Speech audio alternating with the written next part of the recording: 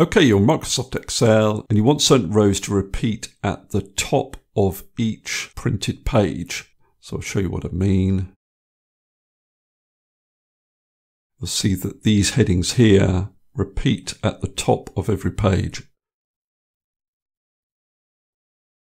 Now I've only written this text once within the spreadsheet, so how did I get it to appear at the top of every printed page? Well, let's see how we can do this. So your first step is to go to the Page Layout tab on your ribbon and then select this button here, Print Titles.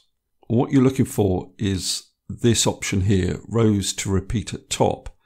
Click into that box and then all you do is select the row numbers down the side of your sheet. So I've selected rows 1 to 7 and then you click on OK. And then if you go to File and Print, you'll see that those headings now appear at the top of each printed page. Okay, that's all I wanted to cover in this particular video. Hopefully that's useful. If it is, please give me a thumbs up and subscribe, and I'll see you next video.